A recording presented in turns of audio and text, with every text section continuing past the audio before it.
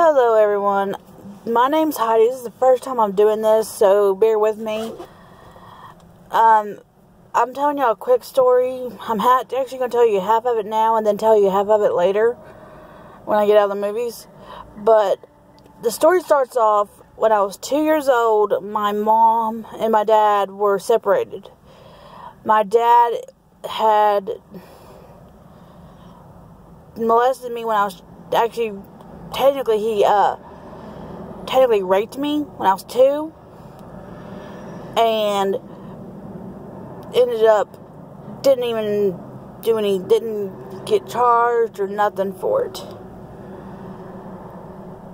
But what happened during the incident is my dad had us for custody for us for like 2 days or whatever, and he tried to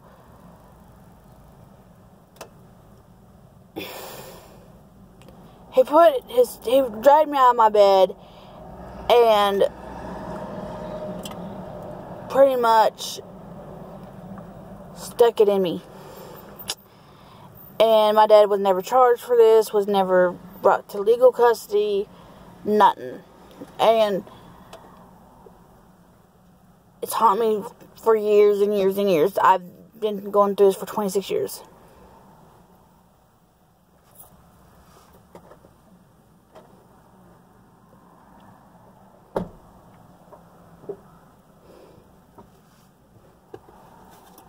And, yeah, and I'm suffering from PTSD from it. I'm suffering from mood swings. I have a mood disorder because of it. I've got antisocial problems because of it. I have a lot of problems because of this man, my real dad. And it's causing me so much problems that I'm having issues because I think I'm too late to file legal problems with it. And I'm sorry if I'm looking away because I'm in a parking lot. So, but I just want to let y'all know update, and I'll give you another update later after the movies. I'll give you another part of the video to where I can explain more about it. She'll be in a better setting too. Yeah, I'll be in a better setting too. And that's my friend Michaela that's talking. Hi, and I'll be in the control. I know how to do videos, so I'll help her out with it, and you guys can hear more. Because I think she needs to talk about it and get it off her chest. But I know I've seen people, sit there and write stories on those little cards, but really, honestly, you don't know if it's really affecting them or not.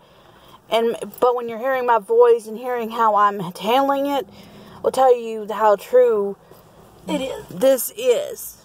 I gotta open the door. Because it will affect people differently. I have panic attacks. I have anxiety attacks because of it. Not everybody will face these type of things. Not everybody will sit there and have anxiety attacks. Not everybody will have the same symptoms anxiety attacks does. Some anxiety attacks people may cry. Some people may feel like their chest is hurting.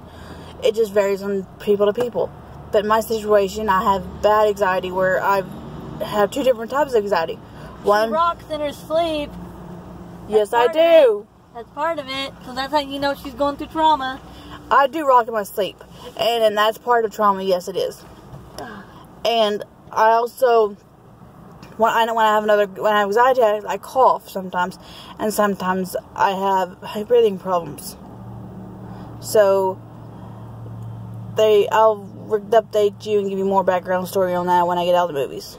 You have a great evening, and I'll get back on here probably about 7:30.